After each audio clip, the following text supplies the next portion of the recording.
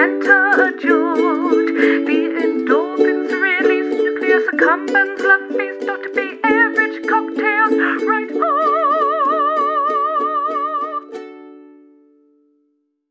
Greetings, ladies and gentlemen, from Dr. Everidge for another episode of Emergency Cocktail Preparation. Now, today we are talking gin.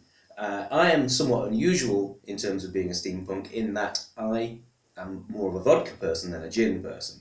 This was met with much consternation amongst my peers who have tried their best to convince me otherwise. And while I still prefer vodka to gin, I have been able to find some gins that I do like. And this is one such gin. This is Cannonball Gin, which is a Navy strength gin.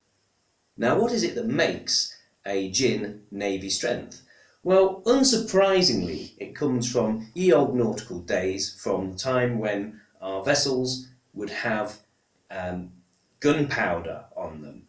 And very often the gunpowder would be stored in the same place as the gin. Now, it would be something of a problem if the gin or the spirits you had on board the vessel were to spill and get onto the gunpowder and mean that you can't fire it. So, by being at least 57%, it means that if the alcohol goes onto the gunpowder is still able to be fired. And this was actually used as a testing method to make sure that the gin was sufficiently strong and of the right strength to be used on board the ships. Let's give this one a try. Cannonball Gin. It's less floral than normal gins. Very peppery, quite strong as well. As I said.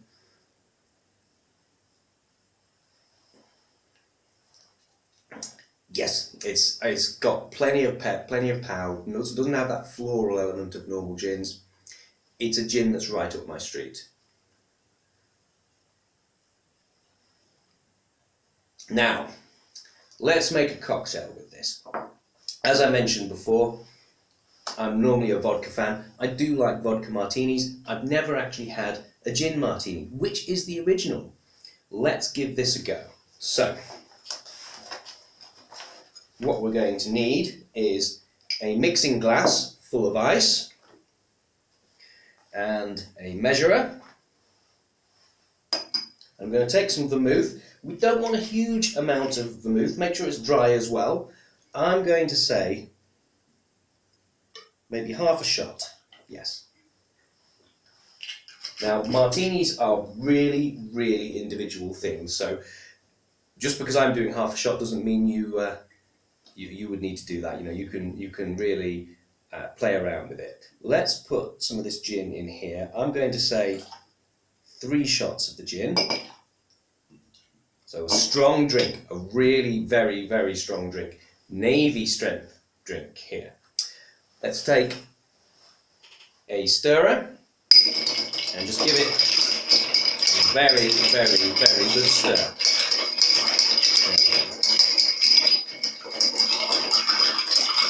Let's get everything nicely mixed up. And the gin and the vermouth cooled down in the ice.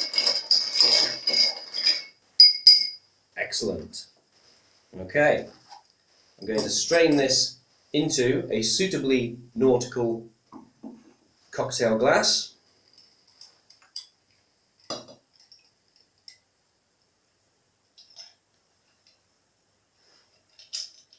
That does look lovely. Now, question of garnish.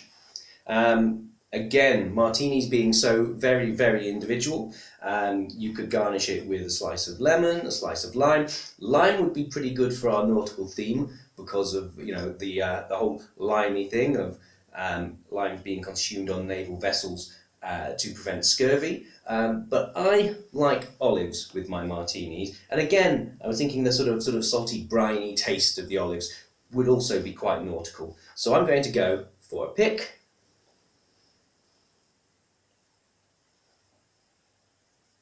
And a couple of olives.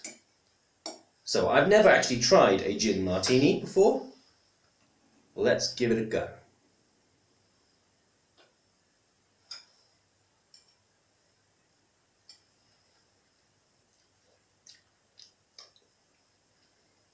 It's good.